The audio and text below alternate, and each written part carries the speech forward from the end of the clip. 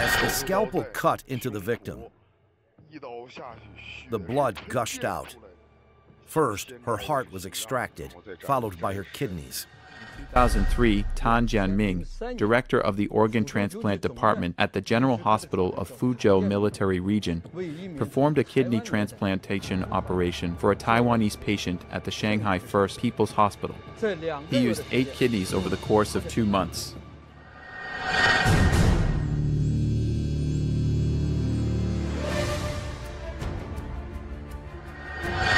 Through our systematic investigation, we found that China's organ transplant industry experienced an explosive growth after 1999. Rush organ transplants emerged after 2006, and the average wait time for organ transplant is extremely short.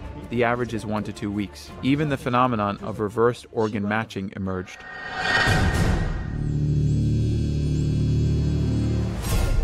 We've discovered that there exists an enormous living organ donor pool in mainland China. How to be sure that the donor is a Falun Gong practitioner? When the time comes, someone from the higher authorities on our side will provide you with the certifying document, okay? What the Chinese Communist Party has done is extremely similar to what the Nazis had done during the Holocaust. However, the CCP's evilness is far beyond that of the Nazis. If humankind still does not face it, then the world civilization will become completely destroyed. This is devastating.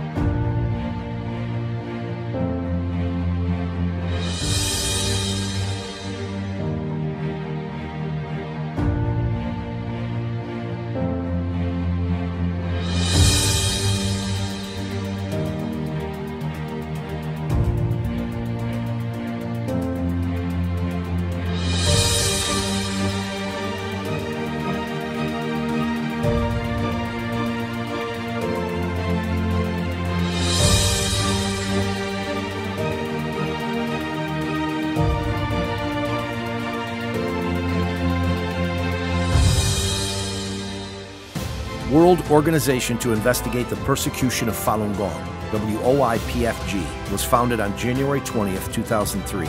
It is based in New York with branches in Europe, Australia, Asia, and Canada. WOIPFG's mission is to investigate the criminal conduct of all institutions, organizations, and individuals involved in the persecution of Falun Gong. To bring such investigations, no matter how long it takes, no matter how far and deep we have to search, to full closure, to exercise fundamental principles of humanity, and to restore and uphold justice in society. The principle of our investigation holds that those who have committed crimes shall be brought to justice. Individuals shall bear the same responsibility for their involvement in their organization's crimes, and those instigating the persecution shall bear the same responsibility of those who have physically carried out the persecution. We intend to uproot state-sanctioned crimes and safeguard human morality. The criminal conduct of all individuals within organizations, units, and departments involved in the persecution will be thoroughly investigated and brought to justice.